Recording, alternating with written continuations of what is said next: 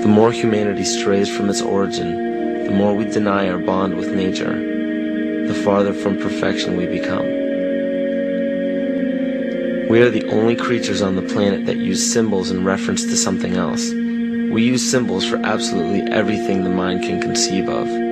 There is at least one word or icon or gesture to insinuate everything our five senses can detect and then some. But along with this beautiful gift comes a flaw. Most people are unwilling to seek and create their own interpretations of these symbols. Instead, they blindly submit to preconceived definitions and connotations given by sources unknown. Because of this, many things have been predetermined in our understanding of life without our knowledge.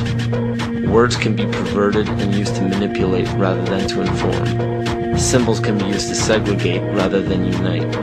And those given the responsibility and authority to disseminate information to the public possess the ability to do with it what they choose.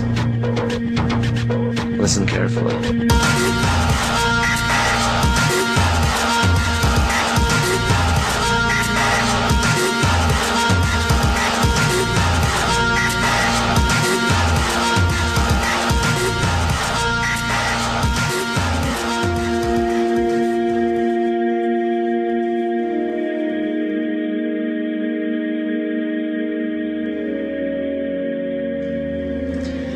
Every 26,000 years, our solar system passes through the 12 zodiac signs.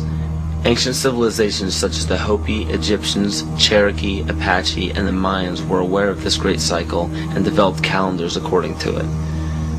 This cycle stems from many different occurrences in nature, such as the sun's orbit around Alcyon, the central star of Pleiades, as well as the 260-day cycle of human gestation.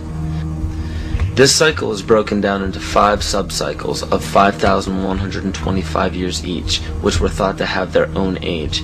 The Aztec calendar or Mesoamerican sunstone depicted each cycle being destroyed by one of the 5 elements. The cycle we are currently in is the age of the 5th sun, 3113 BC to 2012 AD. More precisely, this great cycle ends December 21st, 2012. Mayan cultures and civilizations were aware of this end date, and Nostradamus even prophesied about it. For Earth, which we are currently in now, is also known as the movement, shift, evolution, and consciousness. Living Maya timekeepers proclaim that the Earth has been through fire, earth, air, and water. The final element is ether, or center. The Hopi believe that the 4th world of destruction closes and the 5th world of peace begins on December 21st, 2012. The Great Cycle is broken down into what the Mayans believe to be 13 Bactans. Earth began its 13th Bactan in 1618, which was known as the Triumph of Materialism, as well as the Time of Great Forgetting, in the prediction that humanity will lose the awareness of their true bond with nature by means of external possessions. This is where ego and domination became the predominant ambition of the civilized world. Not surprisingly, this time frame was precisely when the worldwide coordination of Pope Gregory XIII forced the 12-month calendar as well as the first mechanical clock onto indigenous peoples. This is what's known as the error in time. Before the inception of the 2 instruments by the Roman Catholic Church, each year was divided into 13 moon cycles with 28 days each. But the most detrimental part of these 2 instruments is the insinuation that time was something external, something inorganic and outside the body that we must watch and obey. The 7th century Mayan prophet Picalvatan left a powerful message for future generations of evolution. If humanity wishes to save itself from biospheric destruction, it must return to living in natural time. He also foretold of our accelerated technological society and of the damage of our collective divergence from natural law in exchange for material values. Astrology and the studies of the heavens are as old as civilization. Throughout the past several thousand years, new religions have all but replaced the pagan religions of prior years. Man has been so thoroughly fascinated with these objects in the sky that they formed constellations from them and applied stories to them. In Greek mythology, these were personified as the gods. We notice in the structures that still stand to this day that the most ancient of civilizations put forth more wealth, power, time, and effort into the locations of the stars than any other practice. this is commonly written off as simple curiosity. But the truth is becoming clearer by the day as we close in on the 0 year of December 21st, 2012. It is a common misconception that the pagan religion is rarely practiced today. In fact, paganism in its evolution is the most widely practiced form of religion. You may ask yourself how this is possible. The answer is hidden in nearly all of our current popular religions. But who would have the power and the desire to integrate a seemingly long-gone religion into such popular opposite denominations?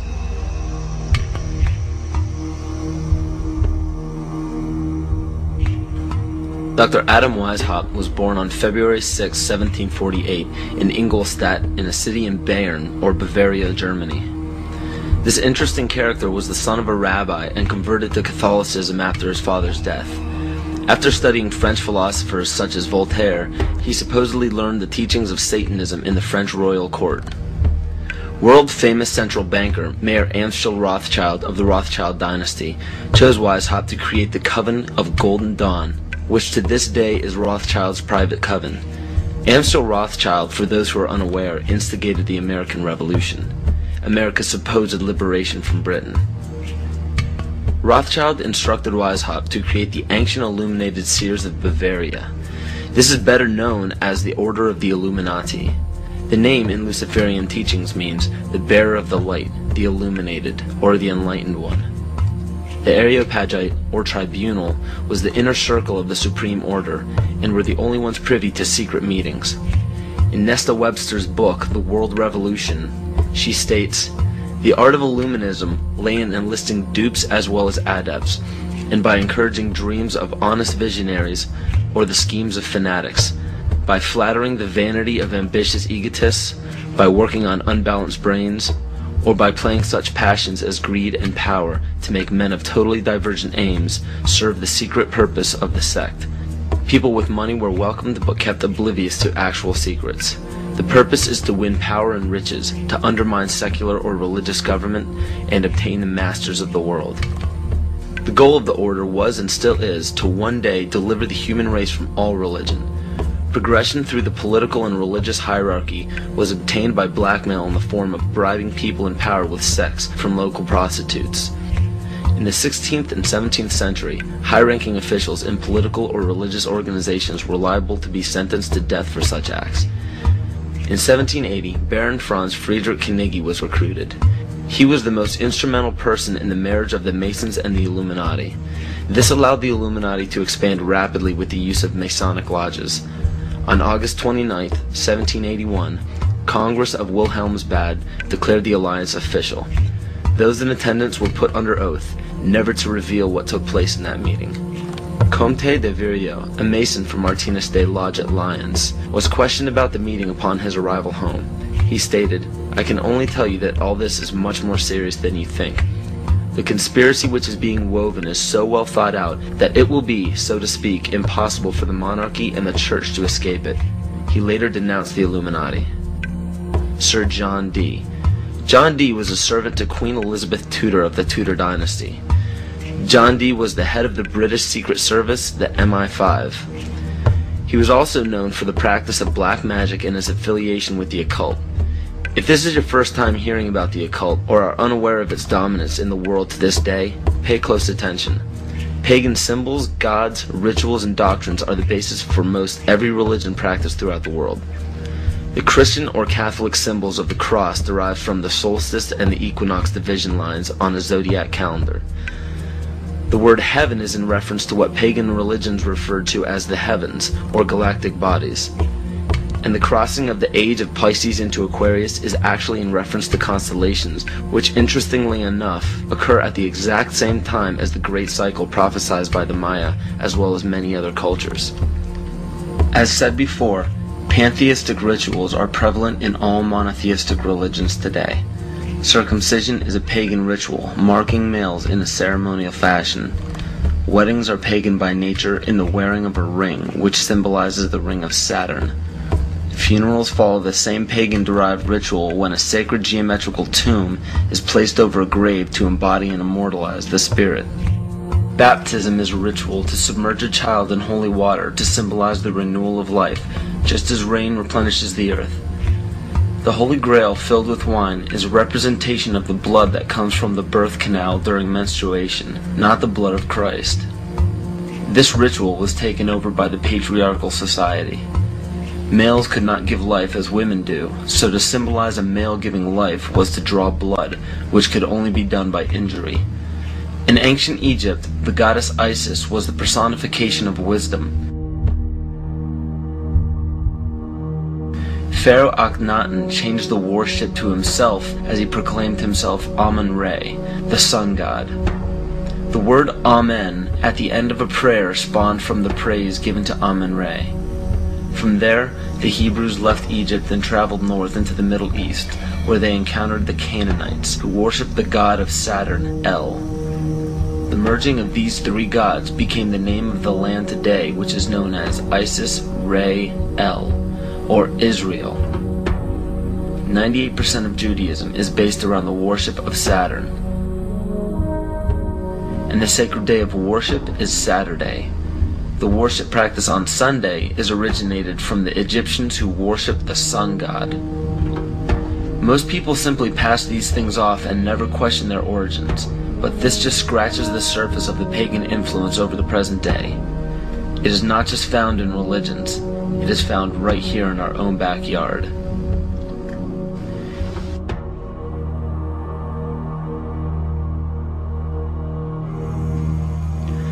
On January 22, 1783, Congress ratified a contract stating that all bills of credit emitted, monies borrowed, and debts contracted by or under the authority of Congress before the assembling of the United States in pursuance of the present Confederation shall be deemed and considered a charge against the United States for payment and satisfaction whereof the United States and the public faith are hereby solemnly pledged. The party that the U.S. owed these loans to? King George. I hope this paints a picture for you of how Great Britain funded both sides of the Revolution. To this day, Great Britain collects taxes from the United States via the IRS. The IRS isn't even an agency of the United States government. If you don't believe me, look up IRS Publication 6209. The FCC, CIA, FBI, and NASA were never part of the United States government. The U.S. government only holds shares of the stock in various agencies. Social Security numbers are also issued by the UN through the IMF. The Civil War, which lasted from 1861 to 1865, was also instigated by Amschel Rothschild to divide the United States and force it into debt with a central bank. The goal was to put the country of the U.S. back into the hands of Britain through huge loans taken out for munitions. To do this, it was crucial to put a controversial issue in limbo such as slavery. Knowing full well that the Declaration of Independence would create an uproar among southern states that depended heavily upon slave labor, it was signed in Philadelphia, Pennsylvania by 35 people, 33 of whom were Freemasons. John Brown was a Mason and a Rosicrucian who was brought to power by William Lloyd Garrison and Senator Charles Sumner, both descendants of the Illuminati bloodline. With the help of the New York Times, John Brown was built up to be a hero in the anti-slavery movement. Ulysses S. Grant, former president, was born Hiram S. Grant. This name was given to him by his father, Master Mason Jesse Root Grant. Jesse Root Grant worked for John Brown's father and then went on to work for E.A. Collins, one of the 13 Illuminati bloodlines. Ulysses S. Grant was brought to power rapidly with help from Collins. From April 1861 to May 1864, Grant went from the rank of private to commander-in-chief of the entire Union Army. Once Grant was appointed president, his cabinet consisted of 8 Freemasons, including Alphonso Taft, which was William Taft's father, who was also an ancestor of Bill Clinton. Jonas Mills Bundy was one of the 13 Illuminati bloodlines, who was also the presidential advisor to Grant as well as the next 2 presidents. And cabinet member Columbus Delano was Franklin Delano Roosevelt's grandfather. In November 21, 1933, President Franklin Roosevelt wrote, The real truth of the matter is, as you and I know, that a financial element in the large centers has owned the government ever since the days of Andrew Jackson. Abraham Lincoln's father was A.A. Springs, who was part of the Rothschild dynasty. Lincoln's half-brother worked for Louis Cass Pasteur in the Merovingian dynasty, which was the 13th Illuminati bloodline. Pasteur also owned Jekyll Island, which was where the Federal Reserve Bank was created. In the mid-1800s, Abraham Lincoln and the Whigs were trying desperately to keep Andrew Jackson from establishing a gold standard called the Independent Treasury System.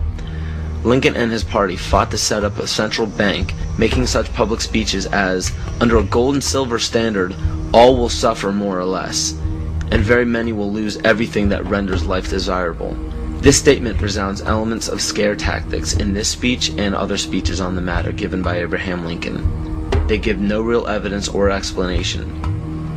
In the early 1900s, after a failed attempt for Woodrow Wilson to set up what was called the League of Nations following World War I, Wilson and his advisor, Colonel House, set up the Institute of International Affairs. This institute had two branches, one set up in England called the Royal Institute of International Affairs, and the Council on Foreign Relations was incorporated as the American branch in New York on July 29, 1921.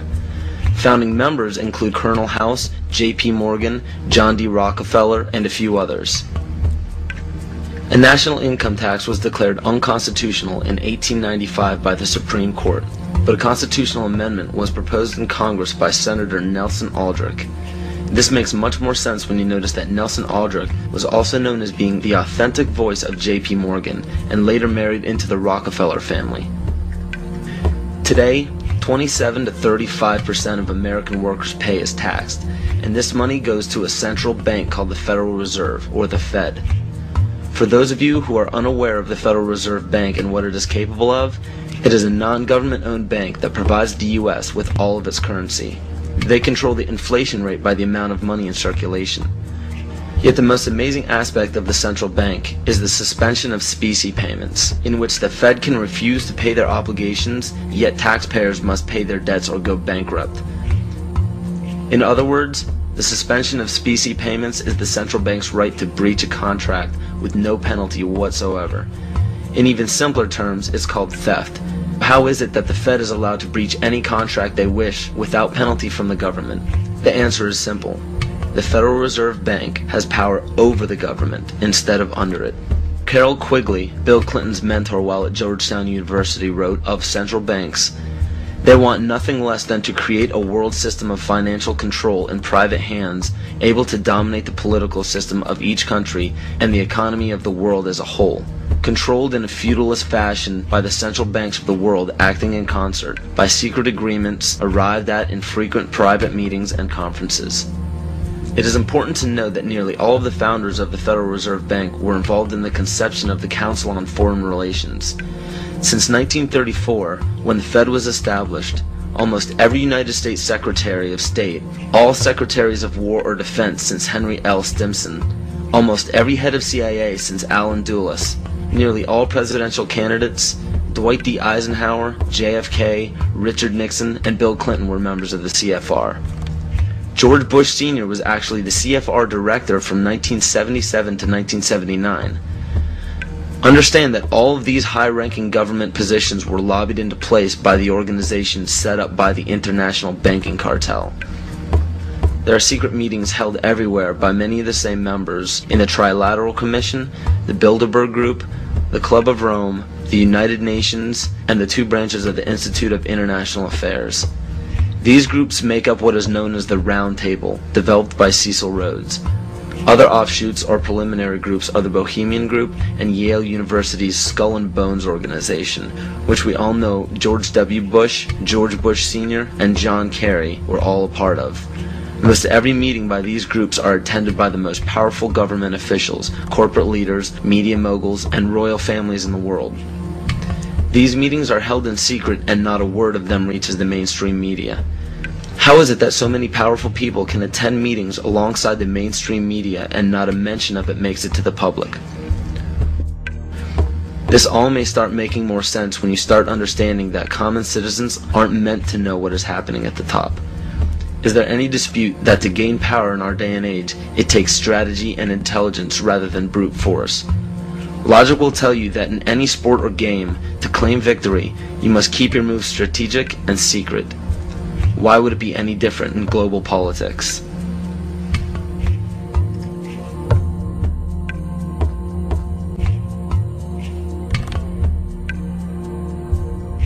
If I bring up Chess Master up here and ask him, what are the principles, Wojciech, and become a master of the game of chess, he'll say these 4 things. He'll say that you need a sense of patience. Now, if you don't have patience, don't even try to begin the game to learn it. He'll say you need a sense of timing. If you don't have a sense of timing, don't open the book. You have to have knowledge of your opponent, right? And then the 4th one that they'll tell you is that you need to have the willingness to make any and all sacrifices.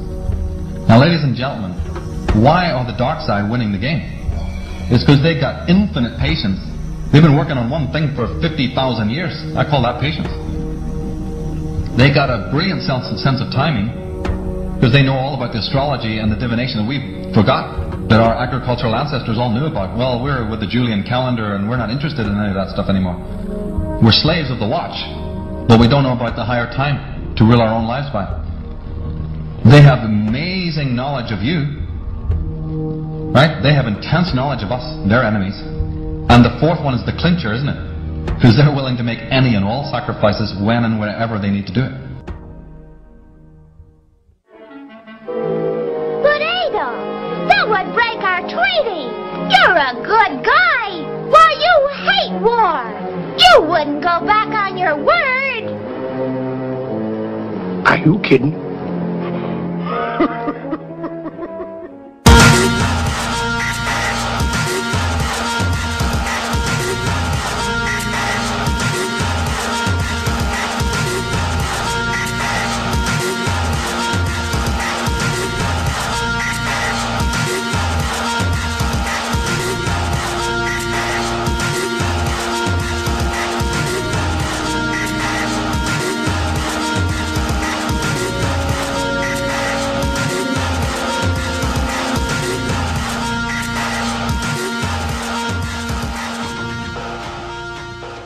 George W. Bush is a direct descendant of Godfrey de Bouillon. The Bouillons were servants of Pope Gregory VII and led the European noblemen into the crusade in order to recapture Jerusalem from the Islamic faith.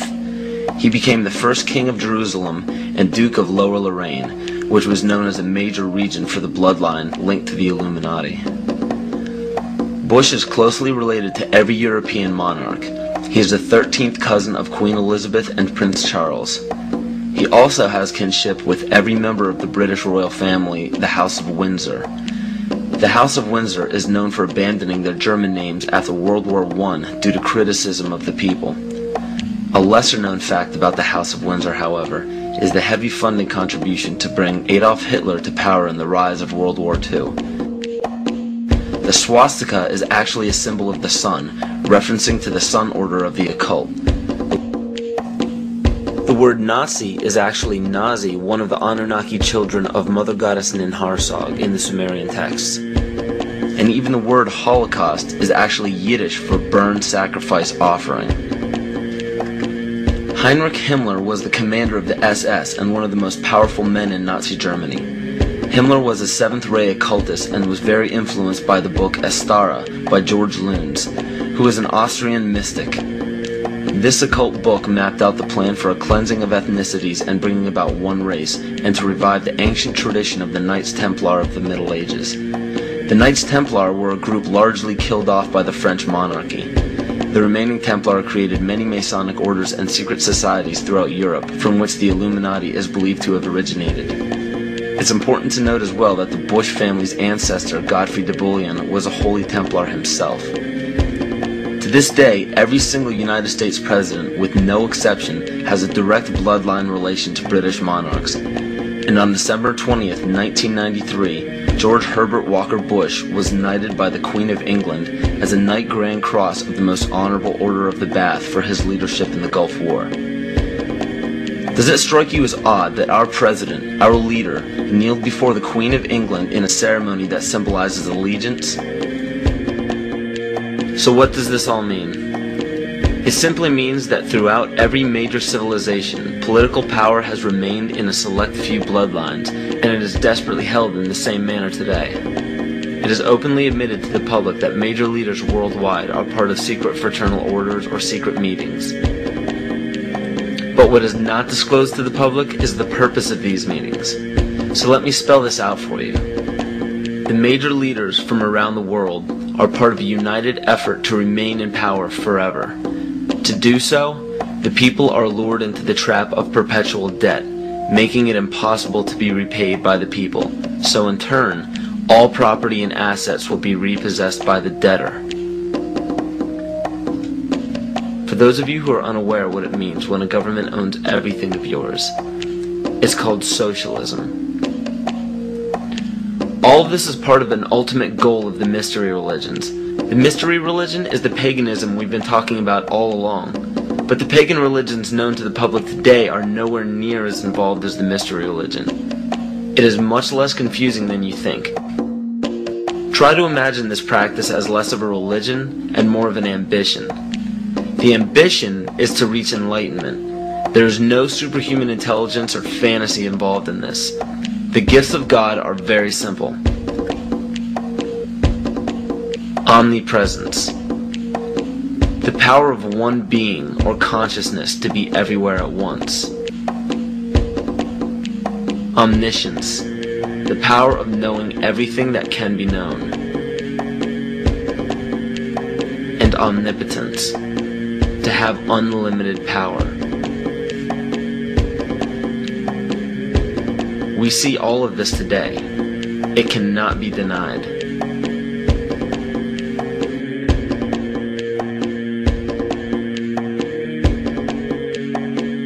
If you still don't believe that the mystery religion is present today, just look around you.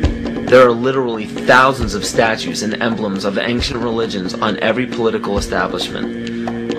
Even on military uniforms, these symbols are found everywhere, but not only in our country.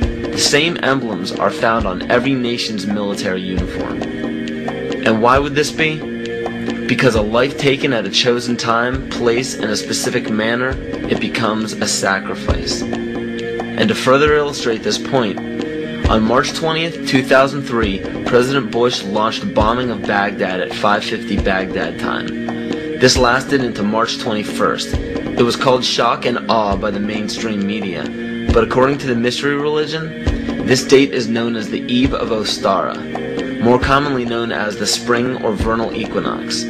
Occultists worship the goddess of the earth, Gaia, on this day. The Druids knew this date as the spring fertility rite, the day of feast.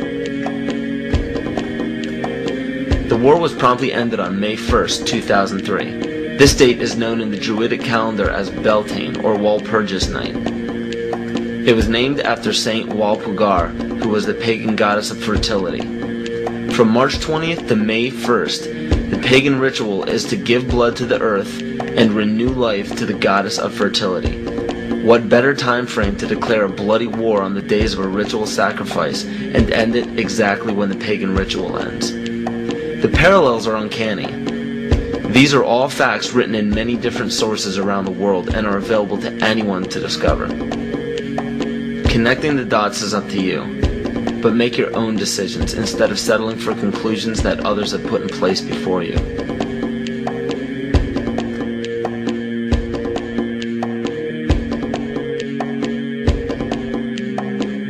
The right answers are what you decide are the right answers. Maybe everything I'm telling you is wrong. I mean, I can tell you what I think happens to be more or less right, but there isn't any reason why you should pay any attention to it.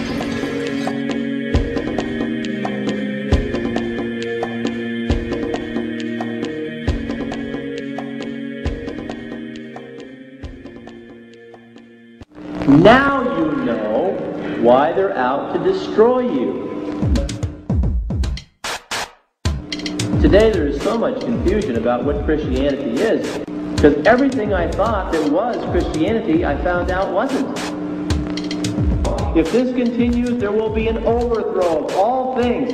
Yea, this change and overthrow is deliberately planned. There is nothing going on today in the United States of America by accident.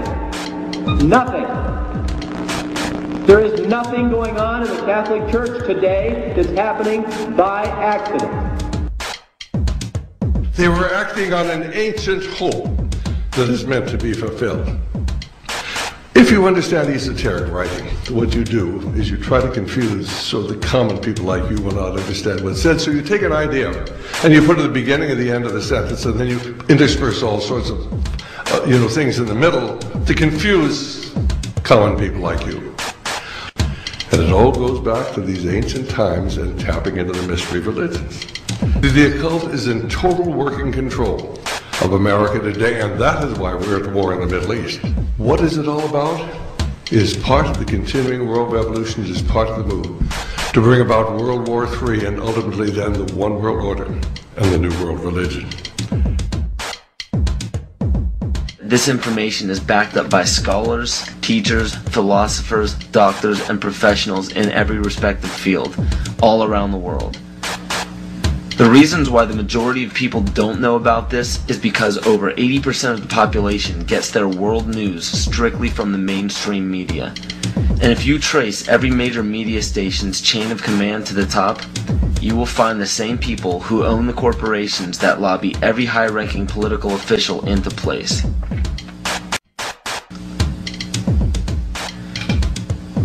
And for those of you who are unaware of this one world government and one world religion, I challenge you to do an internet search on the New World Order. You will be overwhelmed by the amount of people trying to get the word out to the masses. This exemplifies the findings that 87% of the population formulates their belief structure according to other people's ideas.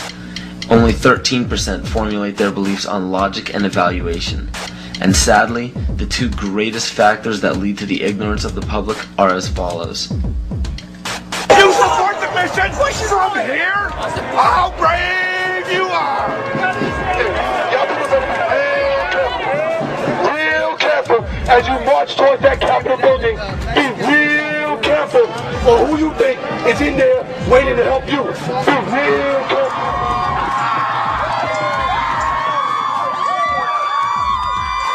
Groupthink. We're on our way to a one-world government. Unless we, the people, say no, this will not be tolerated. It is a term to describe a group unwilling to look beyond the overall consensus of the herd. Many times it is out of a lack of drive or ambition to ask original questions to arrive at genuine answers. But more importantly and dangerously, it is also an occurrence that spawns from the fear of looking foolish in front of peers. Both religion and politics are forms of groupthink. Words such as patriotism and faith are both fancy words that ultimately mean blind submission. Supposedly, it is considered heresy or unpatriotic to question the words of your leader. So the fear of upsetting the superior higher power has forced the herd to practice groupthink regardless of what it leads to. And one of the greatest examples of groupthink is the stigma given to conspiracy theories. The phrase conspiracy theory gives a distinct impression to the average person. The JFK assassination, Area 51, Roswell, government cover-ups, strange disappearances. These subjects probably sound a bit too fantasy for the average person, and it's quite understandable. They're supposed to sound made up. Throughout the mistranslation of time and embellishment of these stories, facts were added or omitted. Some may be true and some may be false, but one thing is for sure. If a global secret needed to remain hidden yet began emerging among the public, the best cover-up is to embellish or alter the story until it sounds ludicrous. So what happens when the secret involves the government and the government has intimate ties to the mainstream media, and the mainstream media, as said before, has been proven to sway at least 80% of the public's opinion? The logic is undeniable. Media in every form is put in place to make people feel stupid for even keeping an open mind towards conspiracy theories. Movies, books, fairy tales, and folklore are all tools to make the average person feel insane for supporting or believing in a conspiracy. And why shouldn't they? Our leaders have no problems telling us not to investigate or believe in these theories. Let us never tolerate outrageous conspiracy theories concerning the attacks of September the 11th. Malicious lies that attempt to shift the blame away from the terrorists themselves. The most basic of pagan practices is the control of human population to have a perfect balance between man and nature. The goal is to bring the population down to 500 million, which is over a 90% reduction in humanity. Now that we have abandoned everything we've been trained to think prior to this moment, we can start looking at the world for what it is, instead of what people tell us it is. Open your eyes today as if you've never seen the world before, and you will begin to notice that the goal of population reduction is everywhere around us.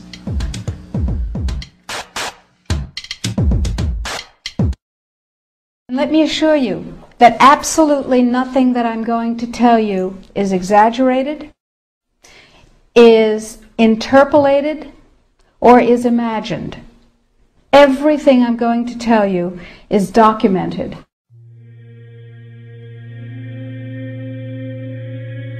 He who controls food controls the world.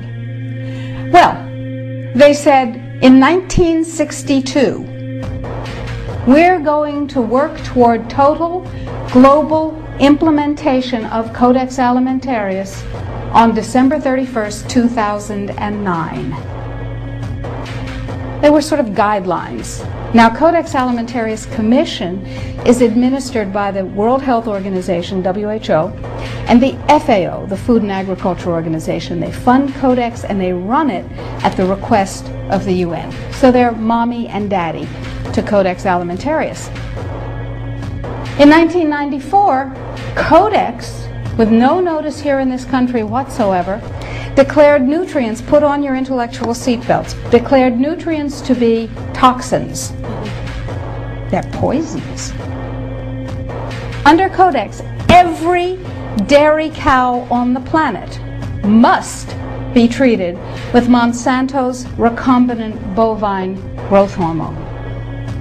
Furthermore, under Codex, every animal used for food on the planet must be treated with subclinical antibiotics and must be treated with exogenous growth hormones.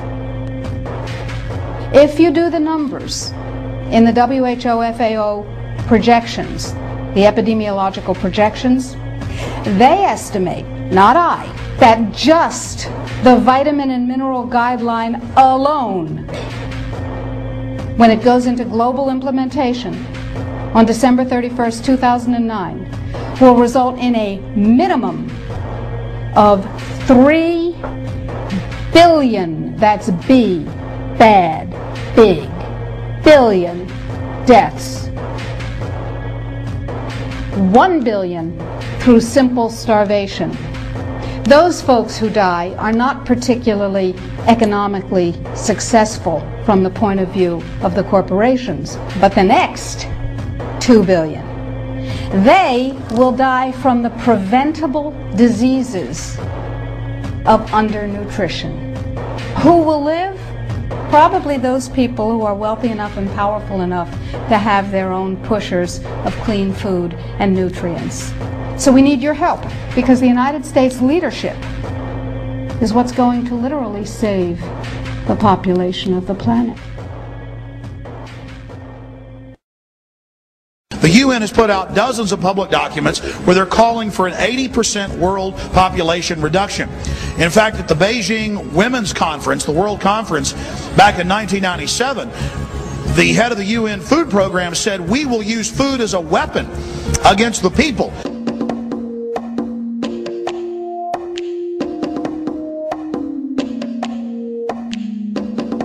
66% of United States residents' public water is fluoridated. It is known to have tremendous effects on bone cancer, joint problems, bone weakness, lowered estrogen and testosterone levels, and dental fluorosis, which is yellowing of the teeth and pitting in the enamel.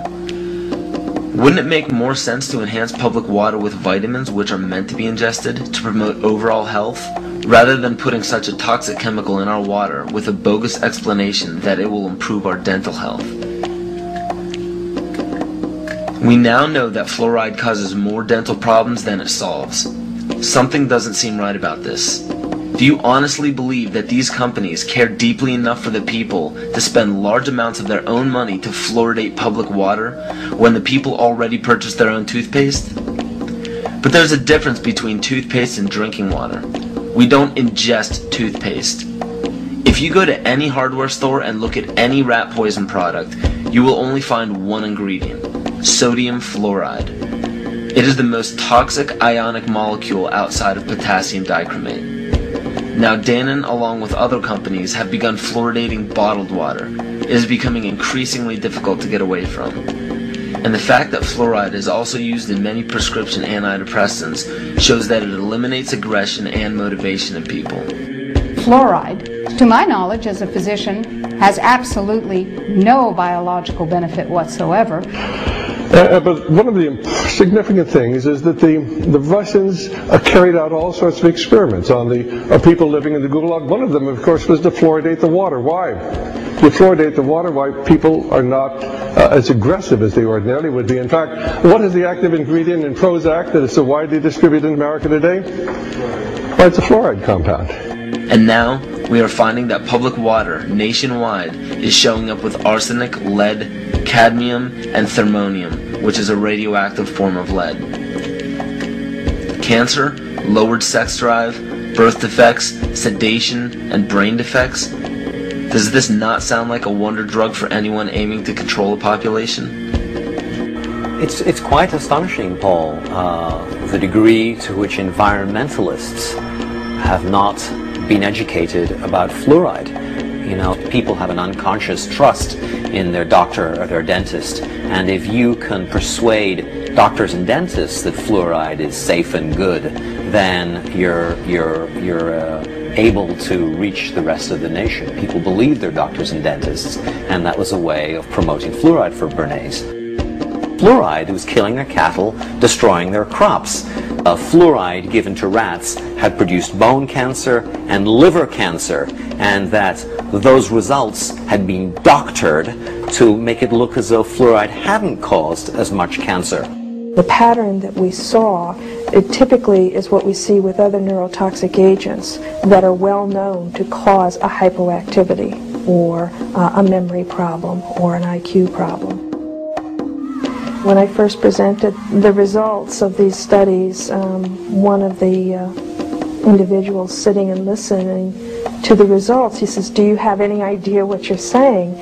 And he says, "You're telling us that we're reducing the IQ of children." And basically I said, yes.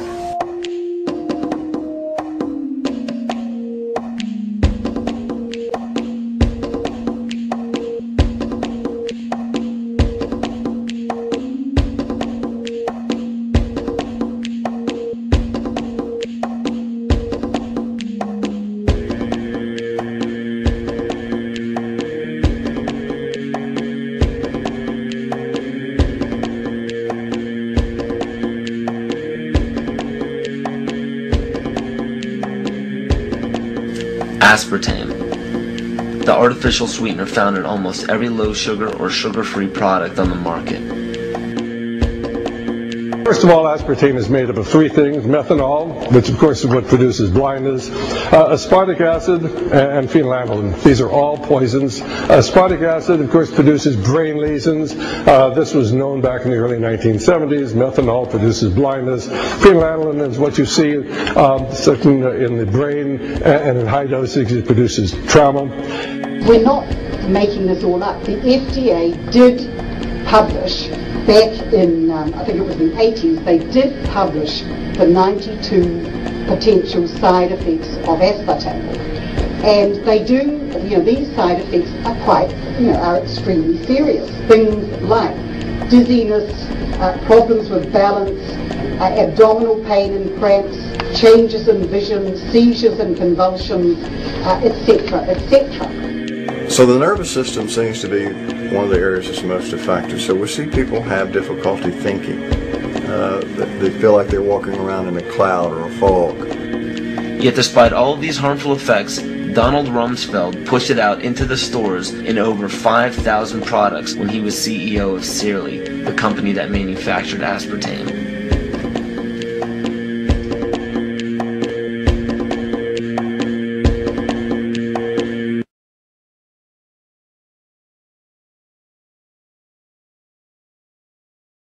The sustainable goal is the elimination of the middle class. The world cannot support 6 billion people. But you see, the plan behind sustainable development includes population control. It's a program for land use control, education control, and population control. The leaders of the sustainable movement say that the world's human population should not exceed 500 million people. That's a 93% reduction of today's population levels. In 1992, while the Rio conference was going on, George Bush, then president, was there. He was just offshore in Prince Charles's yacht, where he executed the Agenda 21 protocols on behalf of the United States and brought it back to Washington, D.C. Within a year, Bill Clinton, by executive order, established the President's Council for Sustainable Development. In 1996, Bill Clinton set up the President's Council on Sustainable Development. One of the dictates of Agenda 21 is that every country in the world is to set up a national council to oversee the implementation of Agenda 21. I've listened to Gorbachev explain, we are writing a new set of 10 or 15 commandments to replace the original 10. Which one of the 10 do you think these guys don't like? Thou shalt not lie, thou shalt not steal, thou shalt not covet. Because I'll tell you what, these people have lied to us. They're in the process of stealing all of this nation's natural resources, and they covet everything you have left.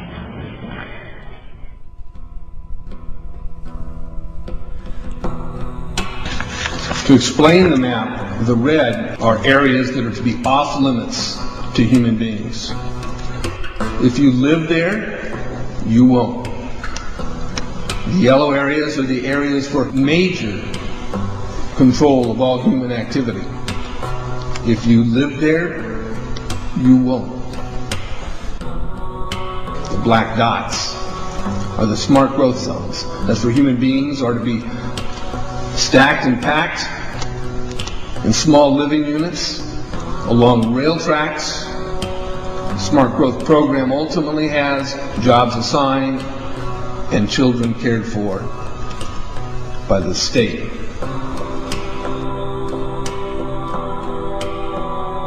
And in conjunction with Codex Alimentarius, food will be limited and water consumption will be decreased to 10 gallons per day per person. That is over a 90% reduction in people's average daily water consumption. And along with shortages of food and water, the food we will be provided with will be genetically manipulated and nutrient deficient. Genetic manipulation of food causes complications in metabolizing and utilizing food for energy. In June of 2003, scientists reported that the gene sequence of the inserted genes into crops had actually changed their order. They had re-scrambled. So the genetic inserts are not stable. Another laboratory confirmed this and found that it changed in the same varieties in different ways that they had tested. So not only is it unstable and changing, it's not even uniform in the way it's changing. This is incredibly dangerous.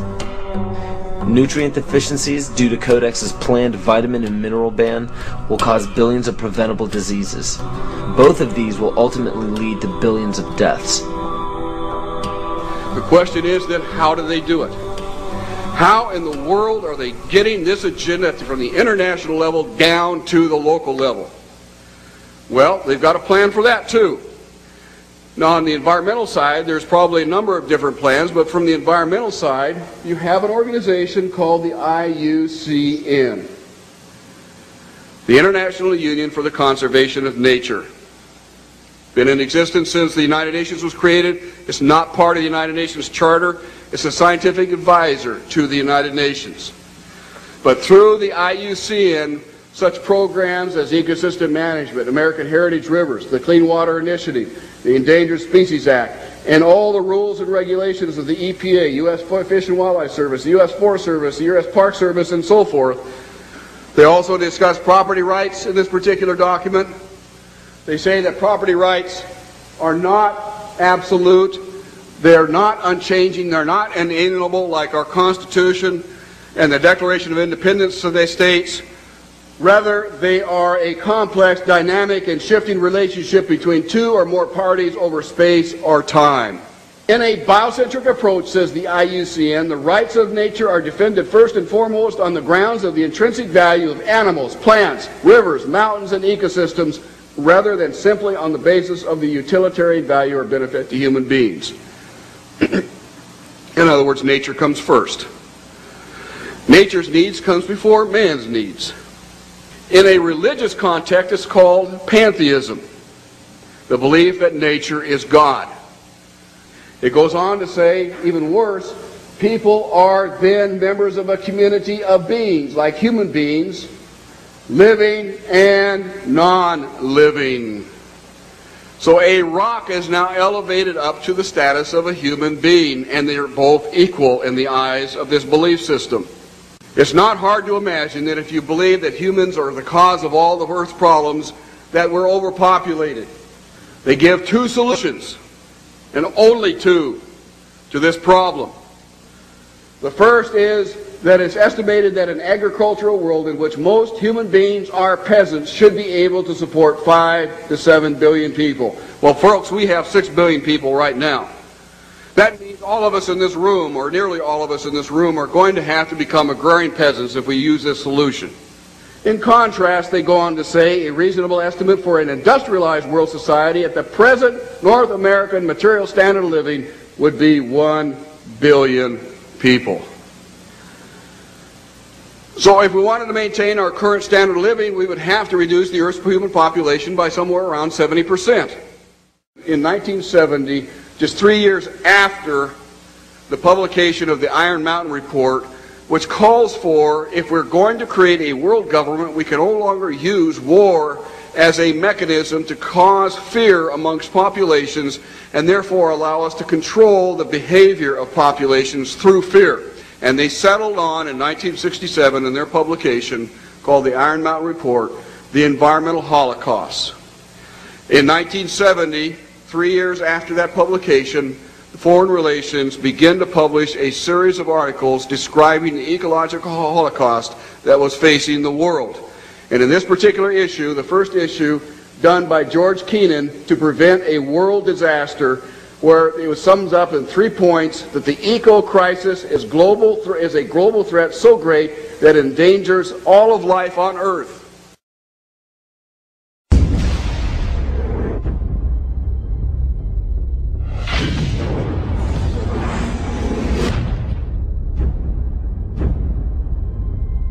If you look at the 10 hottest years ever measured, they've all occurred in the last 14 years. And the hottest of all was 2005. We are causing global warming. This is really not a political issue so much as a moral issue. The temperature increases are taking place all over the world, and that's causing stronger storms. Is it possible that we should prepare against other threats besides terrorists? The Arctic is experiencing faster melting. If this were to go, sea level worldwide would go up 20 feet. This is what would happen in Florida. Around Shanghai, home to 40 million people. The area around Calcutta, 60 million. Here's Manhattan. The World Trade Center Memorial would be underwater. Think of the impact of a couple 100,000 refugees, and then imagine 100 million.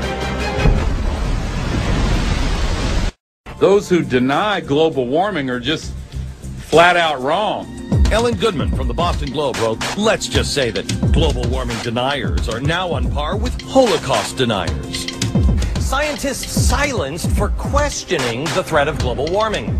I know that I've had several friends who have essentially been told that if you speak out on climate change, you must do so as an independent citizen. If you do so through our organization or through our institution, you will essentially be fired. Once you realize how many holes there are in the consensus solution, you may begin to open up your mind to the other side of the global warming debate as a whole. The only consensus I'm aware of is that it's warm in the last century. They completely ignore the fact that there's this thing called the Oregon Petition that was signed by 19,000 professionals and scientists who don't agree with the idea that we are causing climate change. can't tell you how many calls I've received from parents saying their kids are now being shown an inconvenient truth completely unchallenged, not just in science class, but in art and math classes. I have to speak out and say that the science we have is still incomplete, and the science we're being told by the IPCC is really incorrect science. Global warming, paradoxically, causes not only more flooding, but also more drought. Big hurricanes, tornadoes, fearsome diseases, polio, tuberculosis, West Nile virus, avian flu, SARS, polar bears that have actually drowned, mosquitoes, caterpillars, communism, it's slavery, global warming. Global warming, global warming. Aurelia Pecci, who actually created the Club of Rome, and it's the inner circle of the global elitists in 1991, stated that while searching for a new enemy to unite us, we came up with the idea that pollution, the threat of global warming, and the like would fit the bill. All of these dangers are caused by human intervention. The real enemy then is humanity itself. To put this to you bluntly, global warming is a complete fallacy. Al Gore received the Grammy and the Nobel Peace Prize for a film that is filled with holes and mistruths. Ice cores taken 2,000 meters below the surface have enabled us to look at the last 160,000 years. We believe that in Greenland, the medieval warm period was about 1.5 degrees warmer on average than today. And they also show consistently warmer temperatures thousands of years ago before man-made greenhouse gases existed. Approach our time, we can see that in the period between 4,000 years ago and back to the period 2,000 years ago, which is actually the Roman age, the temperatures have been decreasing in Greenland by 2.5 degrees. Al Gore is made out to be a revolutionary figure attempting to save the planet, which is quite true. He just doesn't mention the fact that saving the Earth doesn't involve you. According to his agenda, it will result in massive land repossession and extreme limitations on food and water and fossil fuels for the public. And please note that Al Gore is a sustainable developer. The global warming lie is very popular today because it receives major media coverage and has an attractively titled goal of saving the planet. But how does this tie in with Agenda 21? The result of the 1992 Earth Summit Conference in Rio de Janeiro was the Kyoto Treaty. The Kyoto Treaty states that every country must drastically reduce the use of fossil fuels by mandate of the United Nations. Concentrations of greenhouse gases in the atmosphere are at their highest levels in more than 200,000 years. If the trend does not change, scientists expect the seas to rise 2 feet or more over the next century. Island chains such as the Maldives will disappear from the map unless we reverse the predictions. Thank you very much. And as of June 2007, 172 nations and other government entities have ratified the treaty.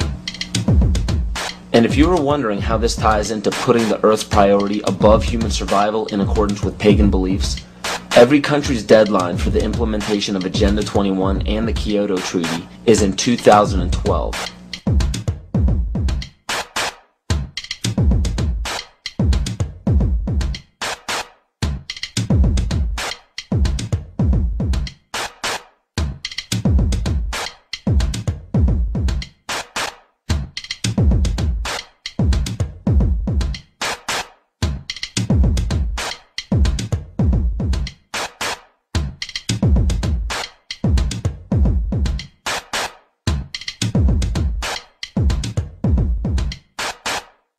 And if this wasn't enough, when the Pentagon was damaged in 9/11, they set a goal to have a completely new and improved Pentagon in December of 2012.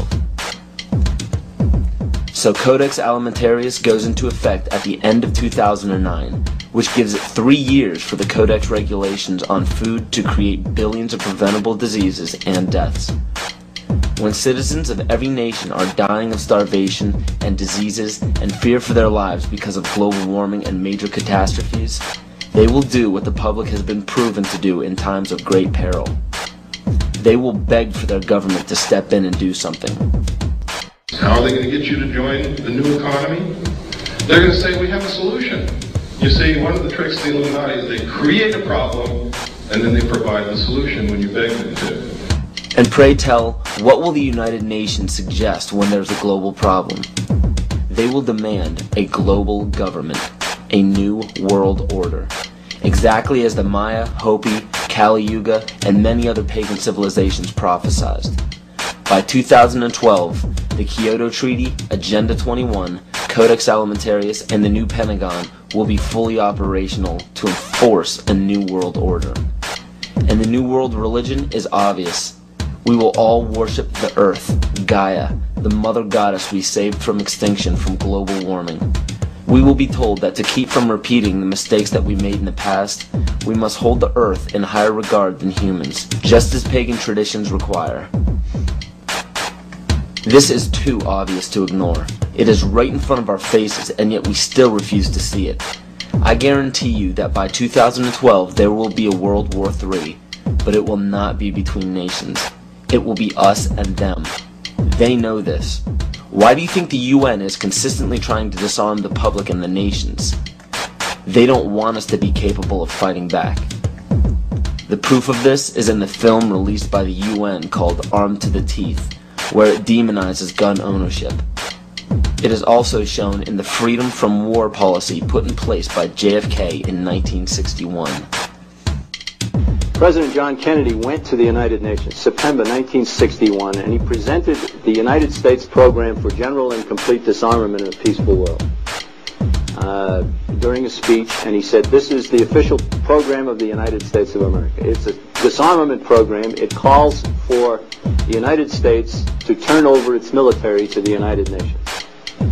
Now, let that sit for a second. It calls for the United States to turn over its military to the United Nations. The program ends by saying progressive controlled disarmament would proceed to a point where no state would have the military power to challenge the progressively strengthened UN peace force. The UN would have all military power. This policy outlines some pretty scary scenarios when you understand what it reads. It calls for the disbanding of all national armed forces and the prohibition of their reestablishment in any form whatsoever other than those required to preserve internal order and for contributions to a United Nations peace force. This clearly shows that the UN is calling for all military power to be under their control. Inspection and verification must establish both that nations carry out scheduled limitation or reductions and that they do not retain armed forces and armaments in excess of those permitted at any stage of the disarmament process.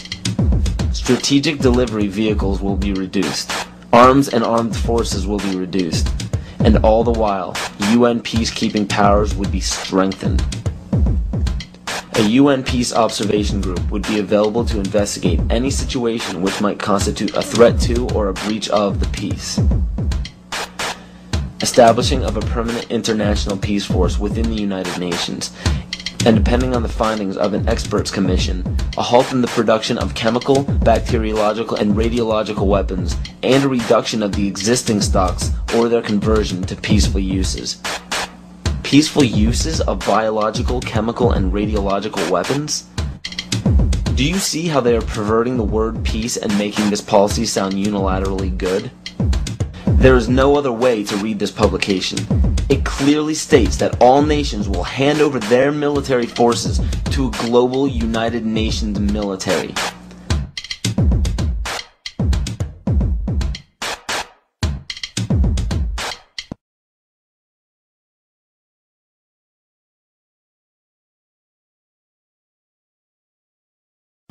The US population is currently around 300 million. The national debt is currently around 10 trillion.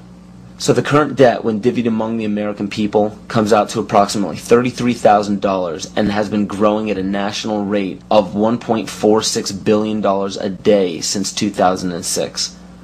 Now with electronic banking, wire transfers, and credit cards, people have less physical custody of their money. As of right now, the amount of money in circulation is not able to cover the national debt. This was carefully planned since the inception of the Federal Reserve Bank. And the next planned step by the elite is already in play. George Bush signed a bill implementing the North American Union. President Bush signed a formal agreement that will end the United States as we know it.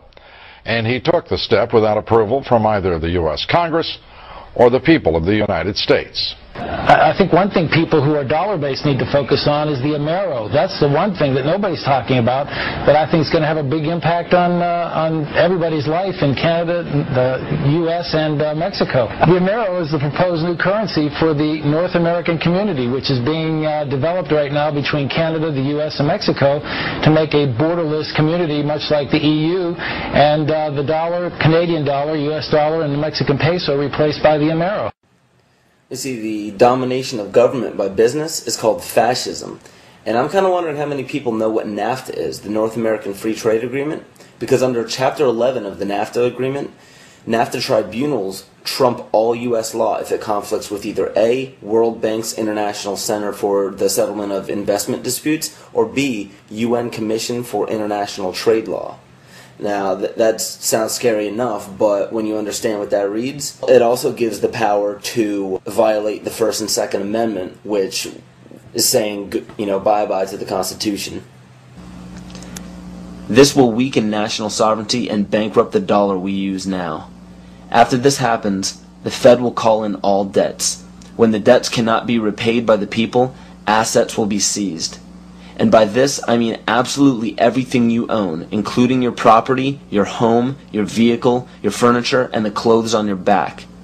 This plan is already in progress. And when it takes place, you will literally be owned by the Federal Reserve Bank. This is how Agenda 21 will be implemented. The seized land will be given back to nature, and the people will be placed in smart growth megacities.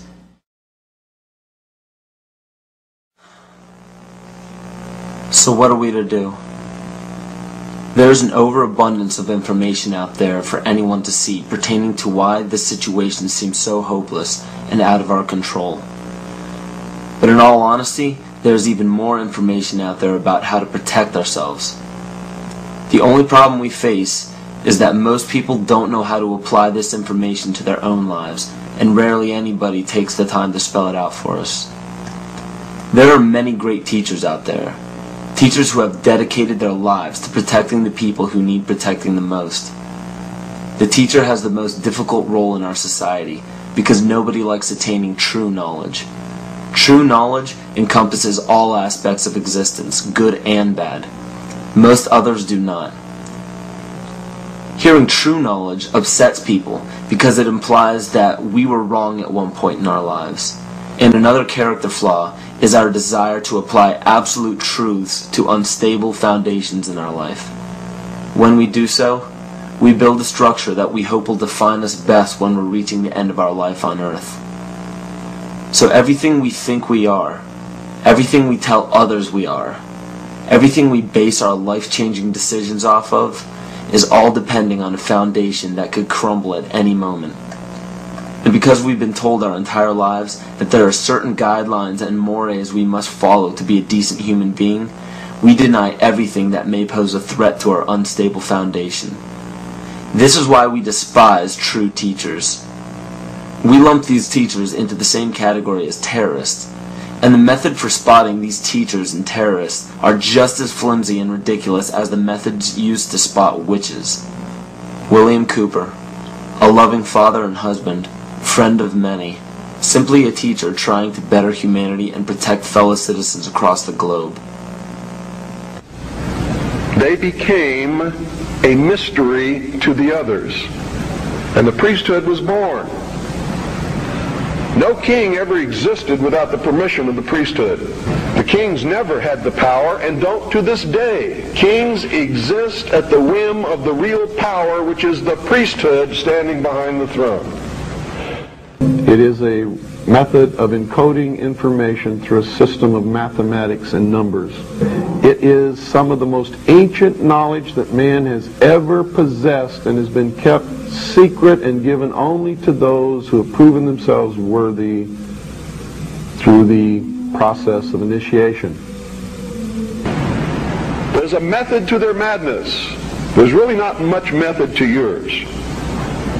because you're operating from a place of ignorance. And until you change that, you're going to be bumbling around, bumping into each other, saying and doing the wrong things, not understanding the nature of your enemy. And if you don't understand the nature of your enemy and the weapons they use, you cannot fight that enemy. You can't fight the battle. You shouldn't even be on the battlefield.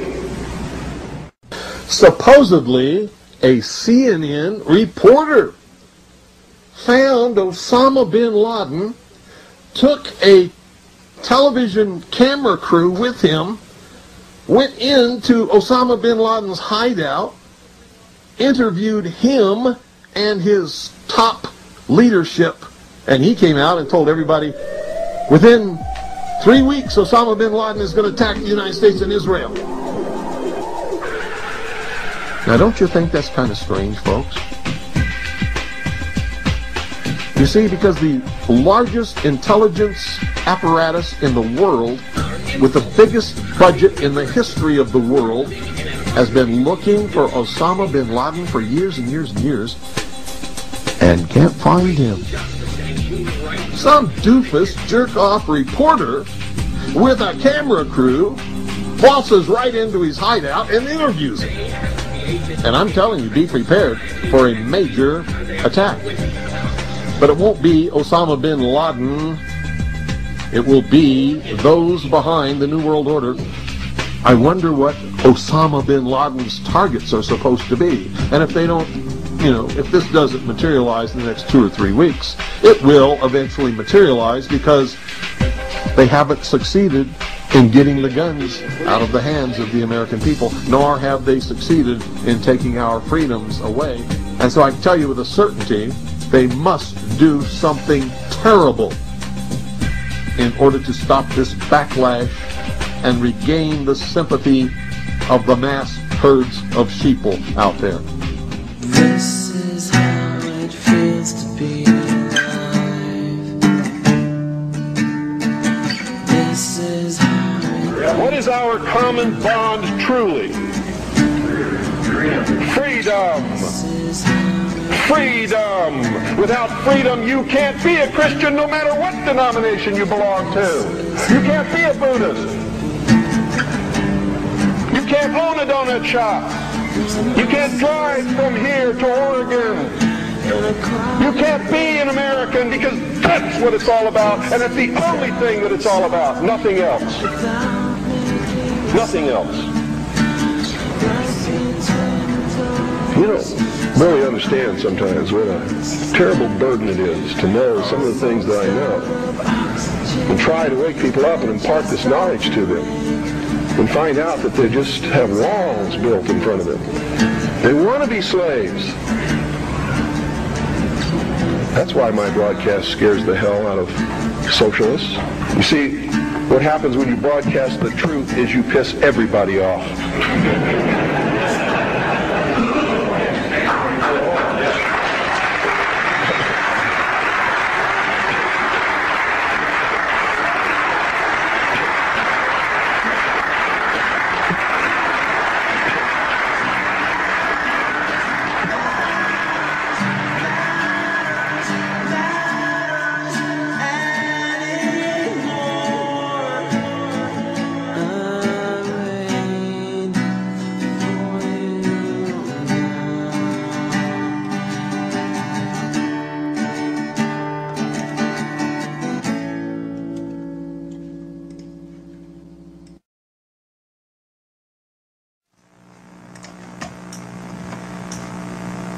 I maintain that the only true salvation from any oppression or enslavement is self-empowerment, knowledge, consciousness. This is true rebellion. Don't get caught up in the 87% of people who follow the leader. People who think that they are rebels because they denounce authority simply because it's the latest fashion. Don't march the streets claiming that you are the enlightened one because you read a book or saw a film that gave you a glimpse into an uncommon knowledge. Don't scream phrases into a megaphone that you borrowed from another person's research. And don't proclaim yourself an original thinker because you belong to a group that represents an unpopular belief. Those are all examples of the other side of the coin of groupthink, leading a false rebellion. False rebellion is dangerous because it gives the illusion that you are free and thinking for yourself. A true rebellion, a true revolution, begins when you quit following and start leading. And those who end up following you should be taught by you to quit following you and start leading. And the only way to lead successfully is by fully understanding your rights as a human being on this planet. We have very powerful tools on our side called the Bill of Rights and the Constitution. These documents state that no government can deprive us of our natural rights. So how is it happening? You must understand that the elite group controlling our government, our educational system, agriculture, and media are also in control of our free enterprise. Free enterprise is our economic system or our means of production, privately owned and operated for personal benefit. Free enterprise cannot legally be taxed unless it volunteers itself. The reason why income tax seems inescapable is because most every job on the planet requires you to sign a number of documents with fancy wording stating that you are agreeing to be a representative of a corporation or entity. What all of this means is simply that when you sign working papers, which are required by pretty much every employer that you apply to, you are waiving your rights as a natural person protected under the Constitution and agreeing to represent an artificial person that is not protected under the Constitution. It's difficult to avoid because if you do not sign the document waiving your rights, you won't get the job. So why does every employer voluntarily pay taxes, which leads to the requirement of those documents? Because without doing so, the business loses all state and federal benefits provided to private or commercial business. And furthermore, most people simply accept the mistruth that income tax is required by law without investigating it. When your name is presented on a document with the first letter of your first and last name capitalized, it represents capitis diminutia minima, which occurs when a man's family relations alone were changed. It's a minimal loss of rights. When your last name appears in capital letters, it represents capitis diminutia media, which occurs when a man loses his rights of citizenship but not his rights to liberty. This means you can be fined and penalized but not enslaved or imprisoned. But when your entire name is capitalized on any document, it represents capitis diminutia maxima, which states that a man's condition changes from freedom to bondage. All rights of citizenship and family rights are surrendered. This means you can be fined, imprisoned, and enslaved in any amount for any duration at the whim of the state's suggestion. But it is important to note that if you do not legally bind yourself to these documents stating that you waive your rights and represent a corporation, you do not have to attend any court. There are two kinds of law on the earth, as I've said. One is called civil law, which is the law of the land, and one is called maritime admiralty, which is called the law of water. The maritime admiralty is banking law. So consequently, the corporation and government and people who want to control you, they create a second you, and that second you that they control, that they created, is all capital letters. Check it out. Anytime you get a bill, you get a lawsuit, you get a fine, a ticket, somebody sends you a bill from the Department of Water and Power, check it out on your driver's license, on your Social Security card, on your insurance cards. Anything having to do with business, your name will always be in all capital letters, because only all capital letters can be dealt with by banks and government. You need to wake up and find out how this stuff really works. Because once you understand that you don't need to submit yourself as an American to a British commercial venture called courts. You're an American. You don't need to go to court. There's nobody. You only go to court because you agreed to go to court. When they send you a subpoena to court or a summons to court, and they've sent you something, you look at it and say, hey, Jack, that's not me. That's in all capital letters. All capital letters is a corporation. Those who are charged under these maritime admiralty courts usually don't understand that they are voluntarily being fined and imprisoned.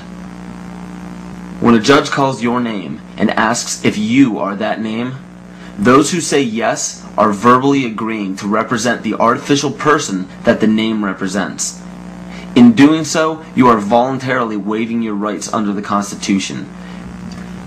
Your absolute rights as natural persons are the right to life, security, and property. And all of these are very important. Remember that you can never be deprived of these simple rights unless you are willingly waiving them. But you need to understand your rights if you want to be protected under them. When sustainable development is knocking down your door for the right to your property, you need to understand your inherent right to your property, which extends from the visible surface to the center of the earth. But please note that these steps are simply the beginning. They merely treat the symptoms instead of attacking the root. To understand fully how to protect yourself, you need to understand your origin.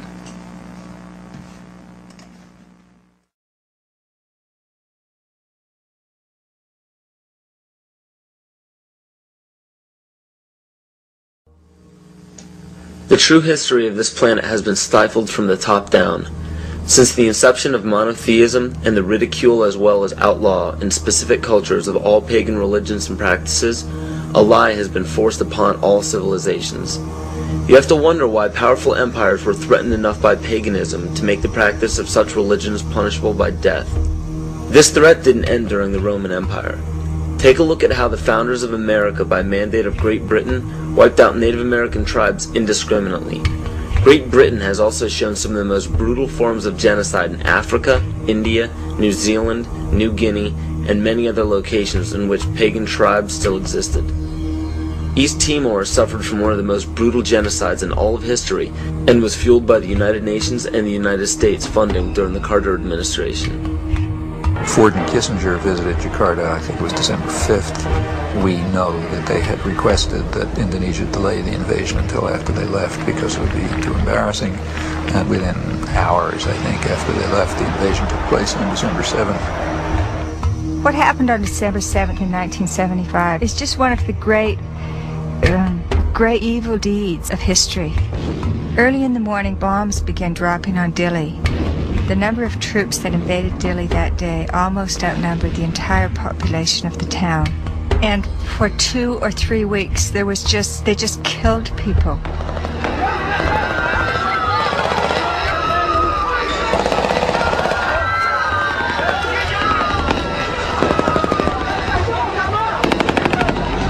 So the Timorese were fleeing into the jungles by the thousands. By late 1977-78, Indonesia set up receiving centers for those Timorese who came out of the jungle waving white flags.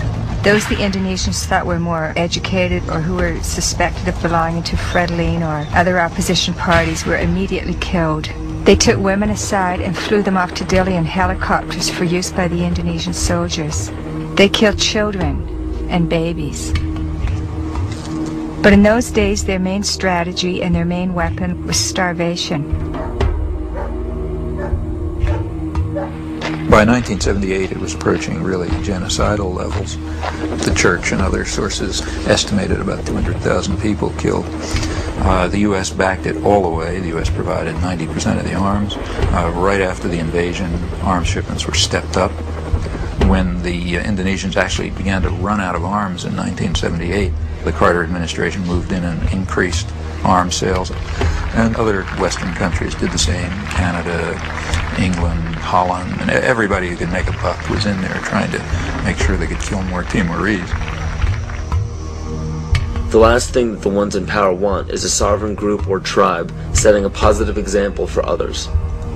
It is important to note that followers of monotheistic religions are not to blame, just as not all members of Freemasonry, intelligence agencies, fraternal orders, or political organizations are part of the esoteric agenda that is being carried out in all upper echelons of society. And it's difficult for people to comprehend, but paganism is no more dangerous than understanding surgical procedures. The knowledge can be very useful when applied properly, yet it can also have very detrimental effects if misused or abused. Understand that most all of these problems are not by mistake, but by design. Most people do not understand how colors, shapes, catchwords and phrases, and biological timings are all used as talismans to affect humanity on an emotional and spiritual level. Colors are used hypnotically in every news channel and corporate advertisement. Fast food chains typically use vibrant reds, yellows, and whites in their restaurants to cause the customers to feel hurried and restless.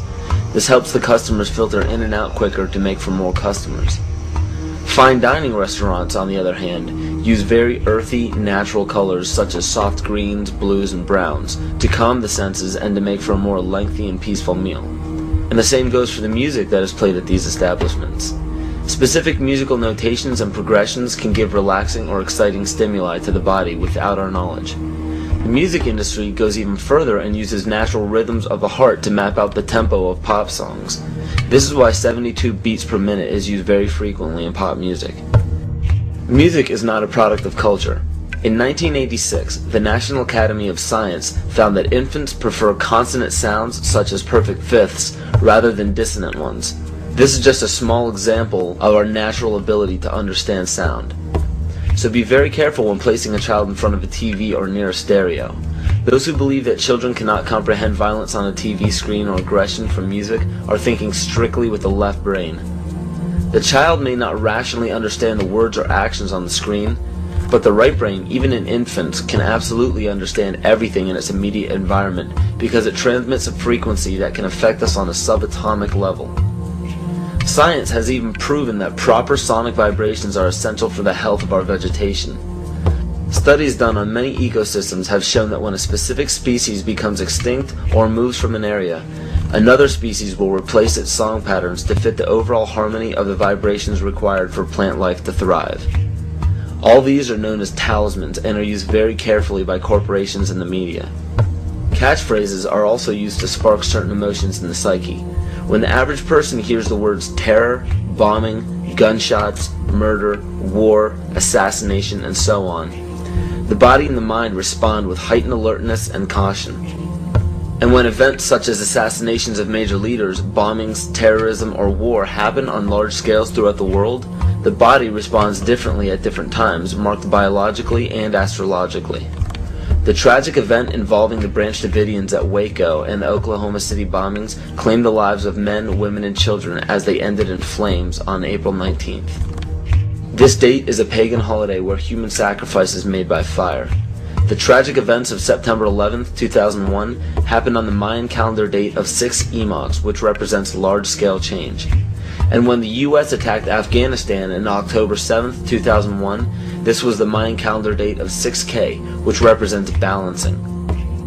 Please understand that these weren't prophecies or predictions. The Mayans simply understood the body's natural cycles. So these unfortunate events are not by chance. One needs only to look at the result of the major political decisions of the United States since the inception of the United Nations to catch a glimpse of the ultimate goal. Every major war, assassination, terrorist attack, or security weakness exposed has two specific common themes. One, the unfortunate event makes worldwide news and scares or angers the public. And two, the result, no matter what, is always the expansion of government and the destruction of constitutional freedoms. It doesn't matter what the excuse or the explanation is. The result always tells the truth. A child can give the greatest excuses every time he's too sick for school, but if it always happens on the day of a test, the truth is revealed by the result. The major media outlets can give every explanation in the book as to why war is declared, assassinations happen, and terrorist events take place, but if they all end up in the expansion of government and the destruction of constitutional freedoms, the truth is revealed by the result. And because the vast majority of the public are completely ignorant of natural biological cycles of man, it is increasingly difficult for them to accept that these events are by no means an accident.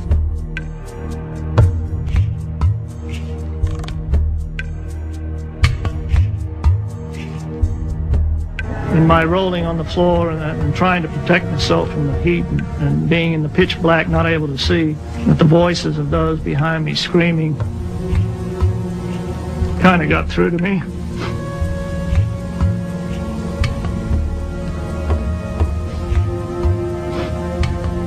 I recognized who they were. Could identify the voices. Are they just coming to kill me? No. No. Nobody's coming.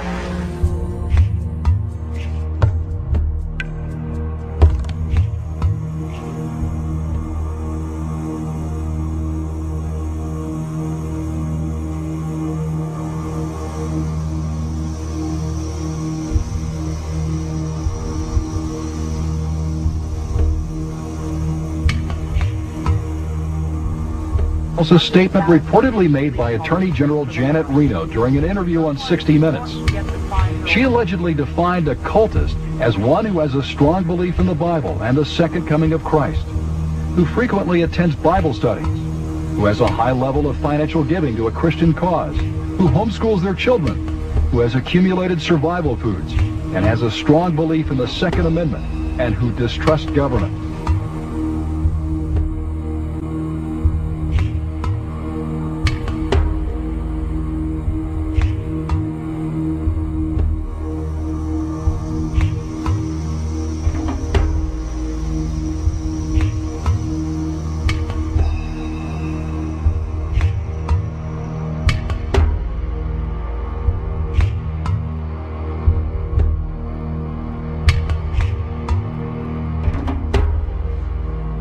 Through federal authorities that a second bomb has been found inside that federal building in Oklahoma City. It was an explosion at 9 o'clock this morning that did that damage you're looking at right there. Well, I just took a look down the street at the Morrow building again. I see another bomb truck going, so apparently they're going to try to get out that third bomb that's been talked about. At the present time, the medical teams downtown are unable to get into the wreckage to retrieve more of the injured because of the presence of other bombs in the area. I've been told by the police department that just as soon as those bombs are defused, they will permit the medical teams to enter. Now, we're also hearing from some witnesses on the scene that they've overheard from firefighters that were first on the scene that there was a possibility that there was a secondary explosive device besides the car bomb device outside the building, and that device may have been placed near the nursery.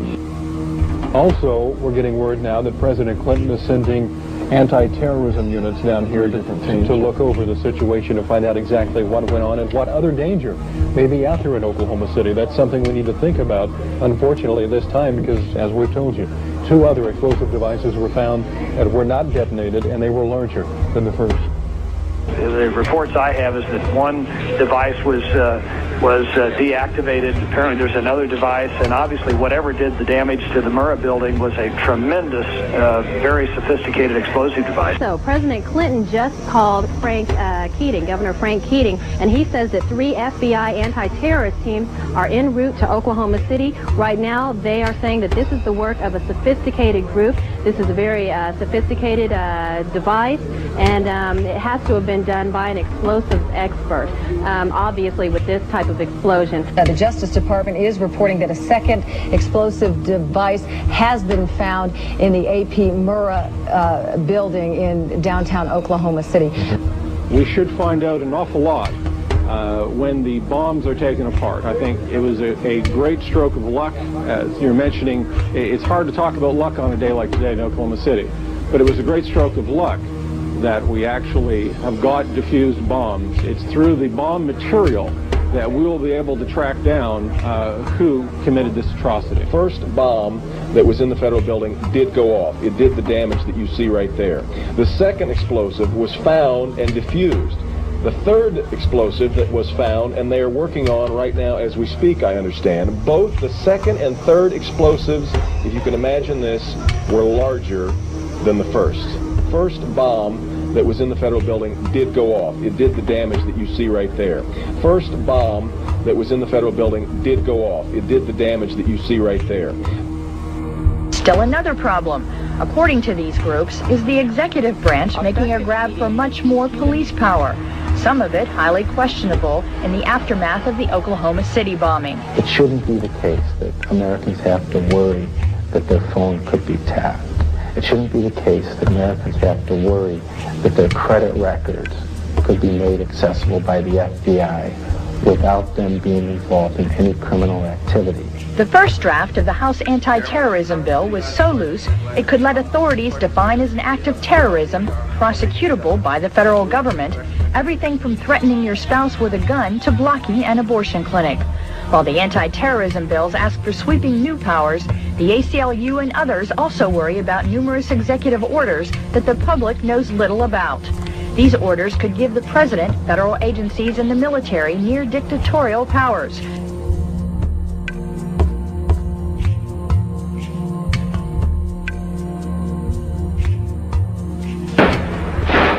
Talk to any police official anywhere, and pretty soon he'll bring up the shootout.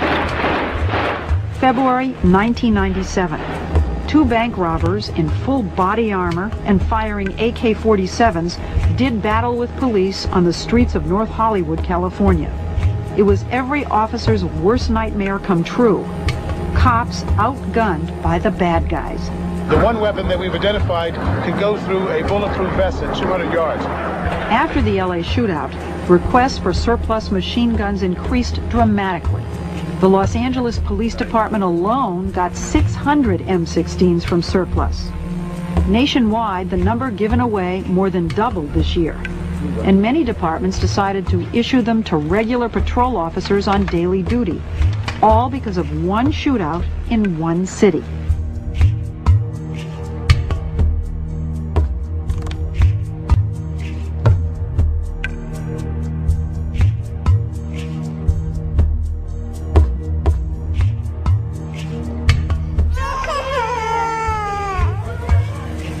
Till now, the diagnosis is not settled for this child.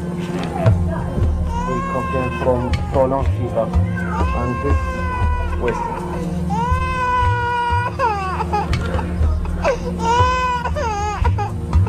We have heard that 500,000 children have died. I mean, that's more children than died in Hiroshima. And you know, is the price worth it? I think this is a very hard choice, but the price, we think the price is worth it. Worth it because she believes the sanctions are working. In November 1997, former U.S. Attorney General Ramsey Clark headed a delegation of the International Action Center on his 7th trip to Iraq to investigate the continued effects of the United Nations sanctions on the population. We were shocked by what we saw, an almost total absence of medicines, medical supplies, and spare parts for the equipment. Despite the heroic efforts of medical personnel, babies, children, and the chronically ill continued to die in vast numbers. The United States government claims that Saddam Hussein is to blame for the crisis. What is the real cause of the suffering? The sanctions. They are an extension of the 1991 United States war against Iraq.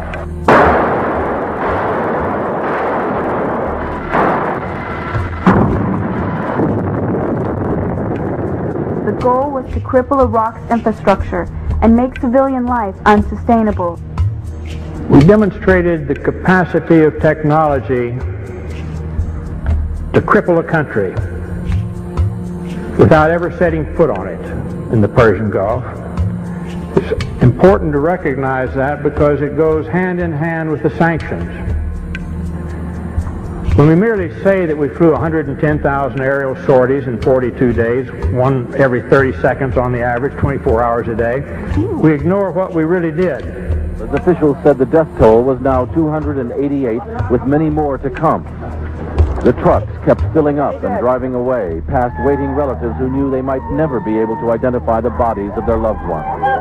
The community of Almeria filled one of the first of many funerals with gunfire in sign of grief and fury, and with angry words aimed through foreign journalists. "My mother, she's gone," shouted this young man.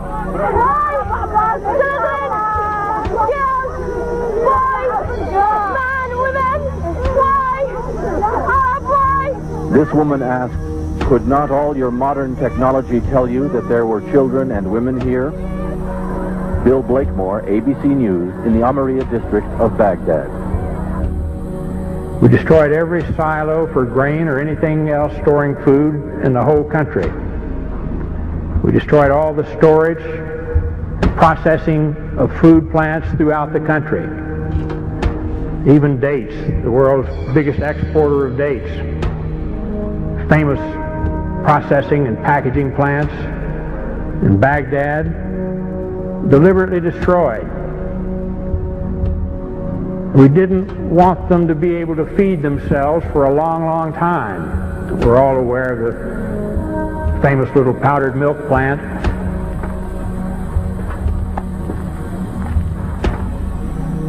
The United States government says that in this factory here you are making chemical weapons. Is that true? No, that's not true. They are lie because this is milk for children. This powder, milk of children. Nothing else was made, only this in the factory? Yes, and you can see it yourself. With the only factory in the Middle East to produce powdered milk, they were producing about 17% of their powdered milk requirements. We destroyed that, cut off all the milk. The malnutrition of the mothers immediately jeopardized all of the infants. 70% of the pregnant women, even today in Iraq, suffer anemia. The death rate for children has soared compared to 1989, the last year before sanctions. One of the biggest causes of death in Iraqi children today is diarrhea and dysentery due to the untreated drinking water.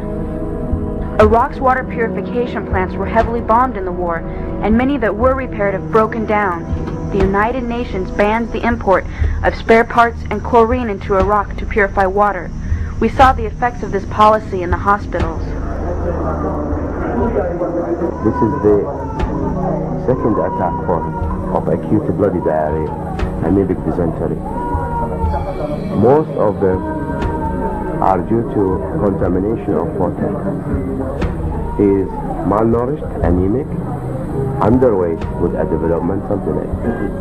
Diarrhea and vomiting. Do you have tap water there? No. You see the conditions of these children shouldn't happen anywhere, and it's caused by the sanctions the United States government insists upon.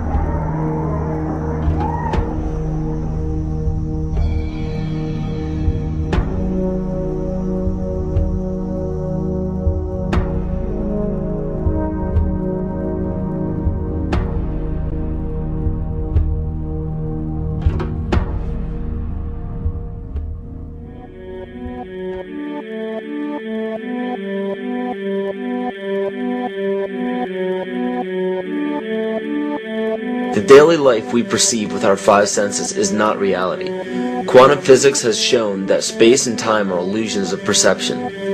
Therefore, our bodies cannot truly be a reality if they occupy this space. Ernest Rutherford performed an experiment in Manchester that revealed to him the shape of the interior of an atom. Scientists were shocked to discover that the atom is almost entirely empty space.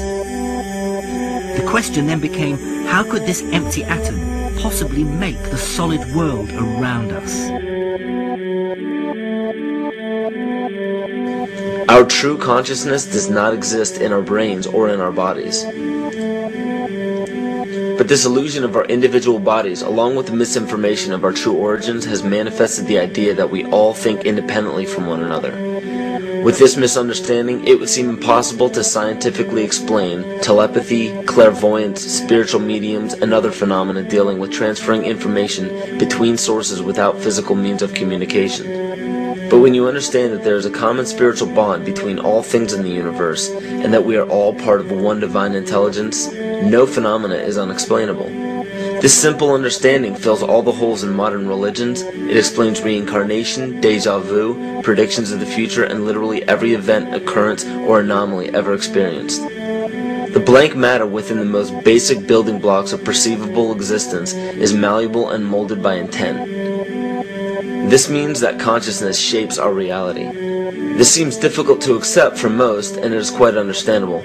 In modern times, we are taught from an early age how to think rationally and tangibly. This is a very left-brain method of education, and it has more harmful effects than it's given credit for. The left brain deals with logic, details, facts, patterns, practicality, science, and math, as the right brain deals with feeling, intuition, symbols, images, risk-taking, philosophy, and religion. With a deliberate push for government-controlled educational curriculums, generation after generation of the youth are being taught to focus only on the facts, figures, and numbers. Repetition is used to train children subconsciously to accept what they're learning. Children aren't rewarded for questioning the validity of the information they receive. They are ridiculed. However, the children who blindly accept the information as true and merely regurgitate the information on command when it is time to take a test, Those children go on to become the decision makers in our government, law, medicine, business, and every other occupation with power and prestige. The most detrimental effect of being pushed away from holistic thinking with the full brain into a strictly left brain thought is what is known as the suppression of the feminine. Every male and female have both feminine and masculine qualities. It has nothing to do with man or woman. These are represented by the left and right brain, yin and yang, black and white, light and dark, and most every other duality. Both are vital to our spiritual and physical health. In ancient Egypt, the female was the rightful heir to the throne. The male she chose to marry became pharaoh. This depicted the goddess tradition that has been destroyed to make way for a patriarchal, male-dominated society we see enforced in every major denomination. In suppressing the feminine of every society and pushing the people to strictly left-brain thinking, the natural ability for humanity to feel earthly, cosmic, and personal energy became lost. Traditions that were passed on through shamans, witch doctors, magicians, psychics, and seers of all kind became outlawed and ridiculed and given a stigma of something out of a Hollywood movie. Every religion explains that we are children of God and have godliness inside of us. If you erase the anthropomorphized God and understand that God is nothing more than the spiritual web that connects all things, all religious scriptures begin to make much more sense. Our bodies are merely vessels to contain our spirit, to gather experience for the divine mind. This is how evolution is possible. It is scientifically proven that all species are evolving into more complex beings. Innate knowledge or racial memory within all species is the understanding of newborns of all kinds to automatically know specific details and traits that the mother does not have to teach them. Therefore, innate knowledge helps every species naturally evolve towards more complex organisms. Lyle Watson claims that it was a Japanese scientist who observed the 100th monkey effect in 1952. In this observation, he discovered that a certain portion or percentage of monkeys learned or developed a new trait. The knowledge became an innate ability in that species. This is further testimony to a collective consciousness among species.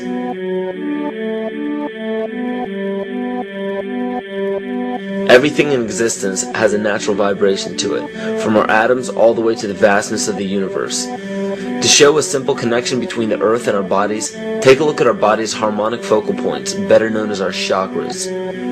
Just as there are harmonic focal points on the guitar string, there are locations within our body where our vibrations culminate. In Eastern philosophies, these 7 chakras are used to bring health and balance to the physical and spiritual body. Our Earth also has 7 chakra points at equally distant locations from one another. There is 1 chakra point on each continent. The root chakra is in Mount Shasta, California. The sexual chakra is in the Isle of Sun, Lake Titicaca in South America. The solar plexus chakra is in Uluru Kata Juta in Australia. The heart chakra is in Glastonbury or Shaftesbury, England. The throat chakra is where the Great Pyramids of Giza in Egypt are. The heart chakra is at Kuhe Malak Sia in Iran. And the crown chakra is at Mount Kailas in Tibet. Scientifically, this is explained because at the core of our Earth there is a molten iron crystal that resonates at approximately 7 Hertz. There are energy vortexes all over the Earth where electromagnetic energy emanates. There are also several vile vortices surrounding the equator where strange anomalies occur, such as radio and compass malfunctions, as well as plane and ship disappearances. You may have heard of a few of these. So the intangible parts of our existence, such as emotions, are part of the true reality of higher consciousness. If emotions are part of a realm that we cannot experience with our 5 senses, then how is it that we are all aware of our emotions? What most people believe to be emotions are not truly the emotion itself. What we are experiencing is the physical manifestation of these emotions. Anger causes disturbance in the psyche, which manifests itself in the ego. These manifestations cause the heart rate to increase, body temperature to rise, and spawn many other physical traits that signify anger. Just as music from the radio is a physical manifestation of an intangible signal, our experience of emotion is the physical manifestation of an intangible signal as well. It has been shown that our emotions have a vibratory frequency to them. Furthermore, there are only 2 emotions that humankind experiences: fear and love. All other emotions branch either directly or indirectly from these 2 emotions. Fear has a long and slow frequency vibration to it, while love has a very rapid and high frequency. To show that vibration is the very foundation of existence, Hans Jenny developed what is known as cymatics in the 1940s to show that when vibrations of sound are passed through a form of media, there is a set pattern that will follow. When the frequency increases, the media develops into a more complex pattern. This is precisely what is happening to our Earth and to humanity.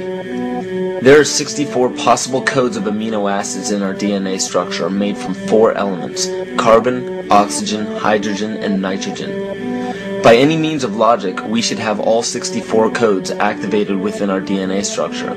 Yet we presently only have 20 active codes.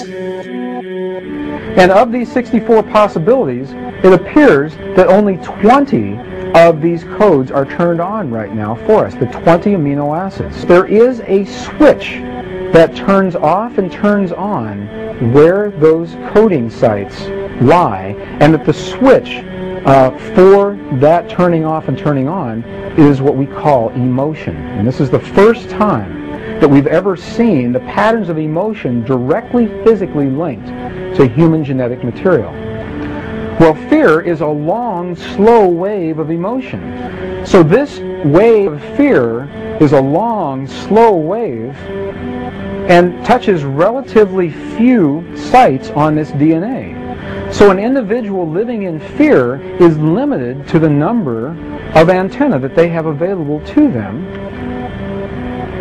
whereas an individual living in the pattern of love, this is love in DNA, you can see it's a higher frequency, shorter wavelength. We have many more potential sites for coding along that genetic pattern. This information, this is amazing. This is the first time we've ever had a hard digital link between emotion and genetics. This is important to understand because another researcher named Vladimir Popanov measured tiny particles of light called photons inside a vacuum tube. The photons were scattered as expected. A sample of DNA was then entered into the vacuum tube and they measured the photons again. They found that the particles of light aligned themselves along the axis of the DNA. Then, as they removed the DNA sample, the photons remained aligned to the same form of the DNA even though no DNA was present. This is what is known as the phantom DNA experiment. Science has now bridged a very important gap between physical and ethereal, or spiritual.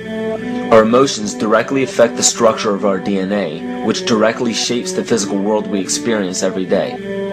So the messages left by the ancients that we've explained here were more than just prophecies about a one-world government or a new world order. We now understand why the study of the heavenly bodies were so important. The rotation and orbit of all that makes up our universe serves as a clock to map changes and transitions. This helped the ancients understand that the change of the heavenly bodies were a mirror to the changes of all existence. December 21st, 2012 is simply a natural transition from one form of energy to the next, the transcendental evolution of man. This date is what's known as 0 point. Our sun, as well as our planet Earth, is losing its magnetic field as the Earth is slowing in its rotation. All the while, its base resonant frequency, also known as the Schumann cavity resonance, is increasing in accordance with the predictable sequence of the Fibonacci theory. At a cellular level, our bodies respond to an electromagnetic pulse. The ancients called this the sacred circuit. The cells receive this pulse from the brain, which receives its pulse from the heart, which receives its pulse from the earth. This pulse comes from the solar system, which from there comes from the galaxy, which ultimately comes from our entire universe. We literally share a pulse with all of existence. Yet another example of everything being one. For as long as scientists have been recording the Earth's pulse, it has remained at approximately 7.8 cycles per second. This was a constant fixed number until 1986 into 1987. It rapidly began increasing to about 9 cycles per second in 1996. So in one decade, it increased by about 2 cycles per second. By 2012, this pulse will be right around 13 cycles per second, just as the Fibonacci theory indicates. What does this mean for humanity? Just as cymatics has shown that higher frequencies result in more complex patterns, we are now experiencing the beginning of a major shift in both physical and spiritual vibration. It's difficult to understand what exactly will happen to our physical bodies, but ancient scriptures, pagan and monotheistic religions, mystery schools, and secret fraternal orders have all given indications as to what this experience will be like.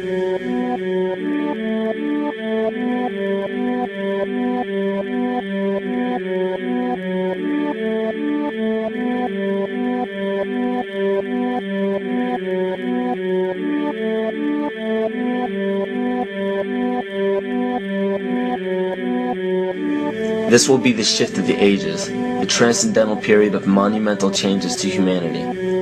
Those unprepared for this transition will likely not be able to cope with the rapid changes in the psyche. The only way to prepare for what is to come is what we have sought after for our entire lives: truth. Not the truth about governments, commerce, religions, terrorism, or anything external, but the truth within ourselves, within our psyche and our shadow self. Especially in Western cultures, we are taught that being normal means only being happy and never sad, only loving and never angry, only forgiving and never jealous. This sounds plausible, but it is not. We are not meant to repress any negative emotions because it causes imbalance. To conquer our emotions, we must embrace them, not fight them. We must acknowledge them and allow them to serve their purpose as we learn from them.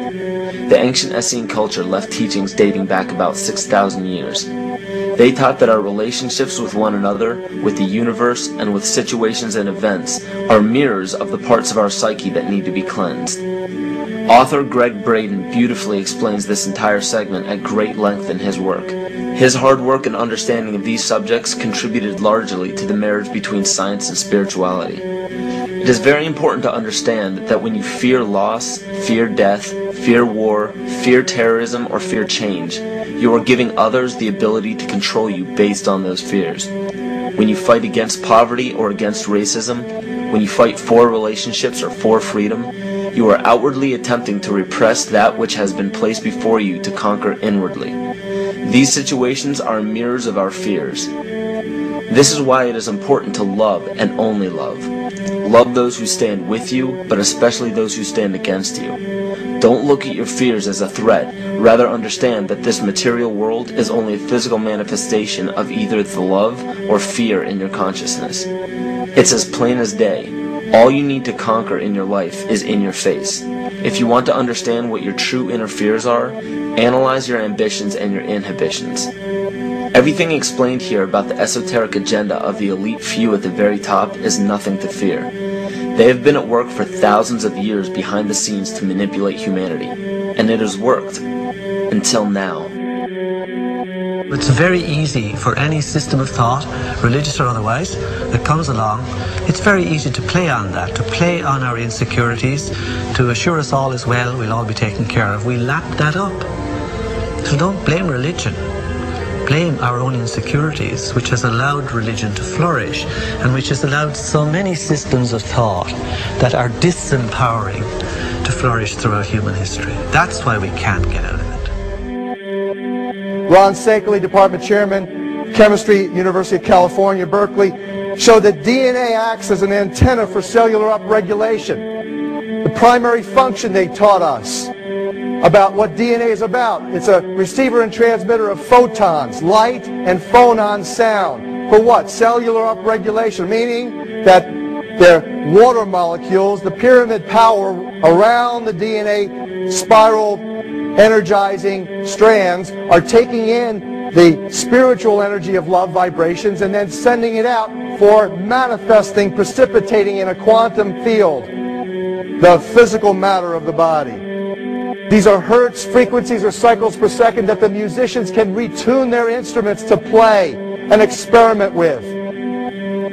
Why? Again, these are the Creator's musical scale, the original solfeggio, buried for 3,000 years in the Bible. So the ancient priests who knew how to levitate the huge stones for the building of the pyramids, and the Masonic knowledge that predated ancient Egypt, the ability to have this information, these frequencies, serve the function of creation, destruction, and miracles on behalf of the empowered people who had access to this knowledge. I say that because of this metaphor.